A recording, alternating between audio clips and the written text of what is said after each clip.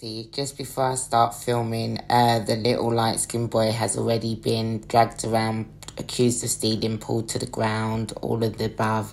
And he gets up to his feet and, he basically begins to threaten them, like, if you touch me again on my mother's life, watch what I'm going to do. He alludes like he's got something to the fact that he's got something down his trousers.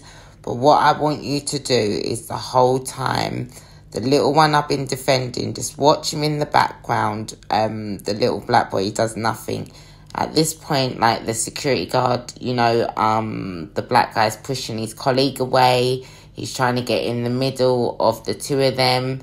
The Asian security guard is just insistent upon this little boy had stolen.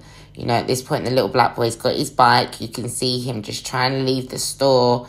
And the big security guard is just not having it. He's not letting them